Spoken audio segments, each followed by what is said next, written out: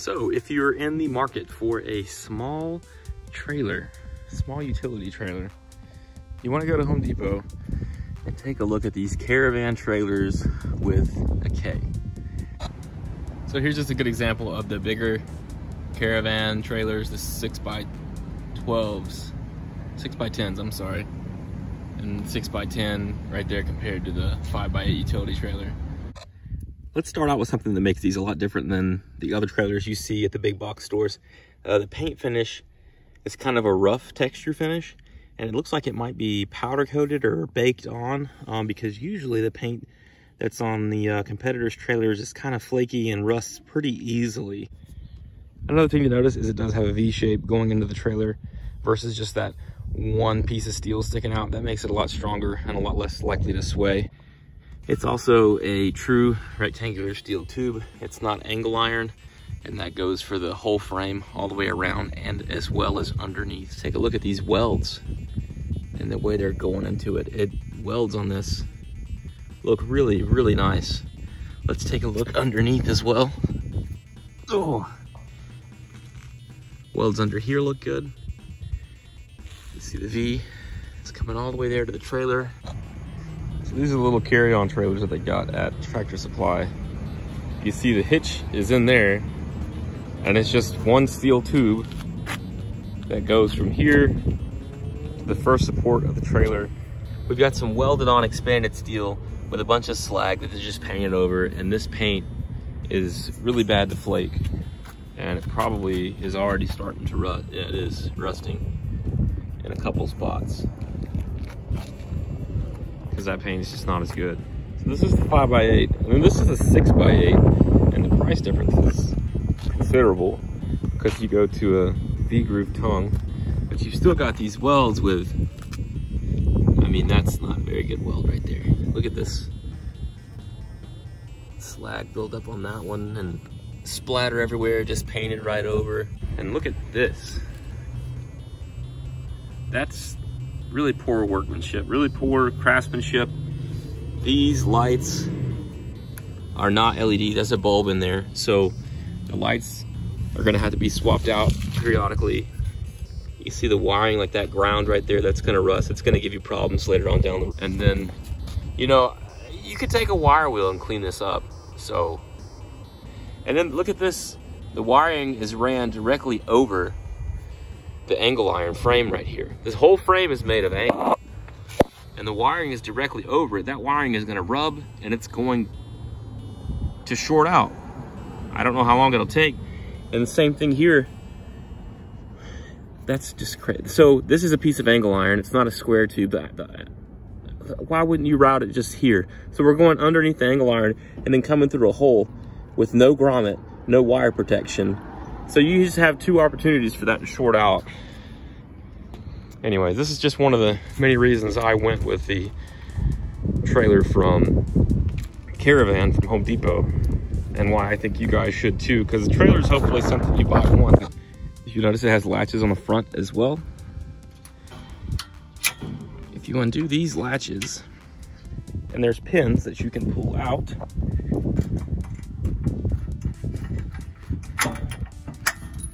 Once that's done, if you have an item that maybe is too long, maybe you're trying to load a four-wheeler or a side-by-side, and you want to be able to close the gate, so you need to bring it forward a little bit without hitting the front rail, you just fold it down. How cool is that? So the way this latch system works is that it pulls the gate tight against a plastic fitting that's inside this tube, and these are lockable. You push the latch forward, pop it open, and then you're ready to swing the gate down. This is a drive-on ramp trailer, so you can ride a lawnmower or a four-wheeler right up there and be good to go. It works off the same system. You'll just pull those pins out, and then the side rail can actually fold all the way down, rests on that tire. So if you wanted to load something from the side with a forklift, you can do that. With a regular trailer, if you want to do a forklift load, you're gonna have to take the ramp off, because usually the ramp is too long for a forklift to get anything close enough.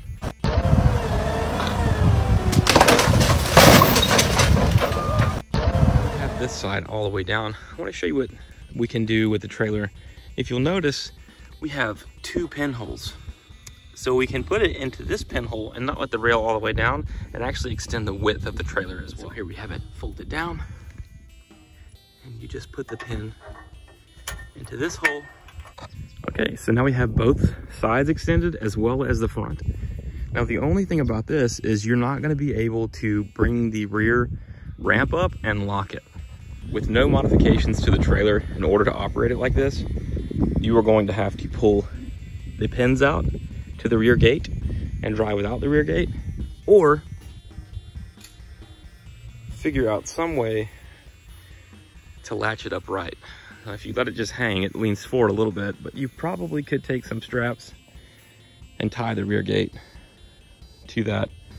Okay guys, I just measured, so the full length of the trailer with this setup is a little bit over 9 feet from the front rail to the back, and just over 7 feet from the widest point side to side. Now granted, between the fenders, you won't have as much clearance, but the ability to go 7 feet wide with these folded down is pretty cool. Let's talk about weight ratings. The trailer itself weighs 500 pounds and it can hold 1,500 pounds. As far as lights go, like I said, it's got LED lighting all around. It's got side blinkers and then LED running lights in the back. These are the running lights, and then the center ones will flash when you light up your brakes. And it's got a trailer light on there as well.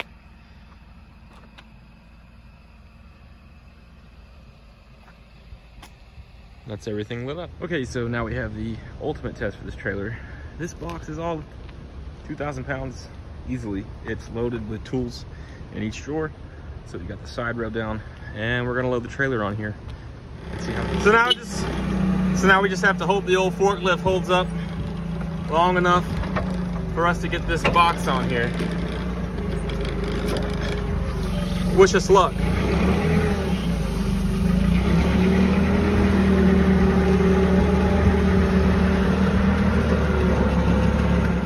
Should also point out that we've got another row of drawers in the back full of tools.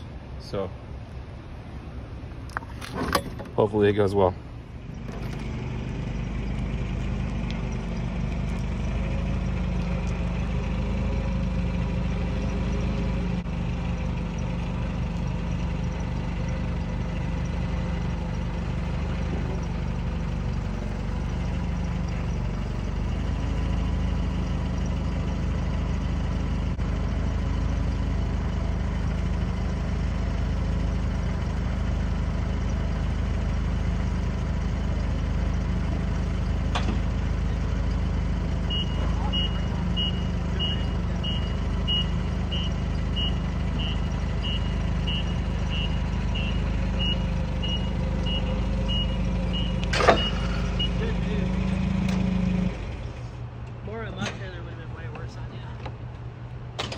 How so?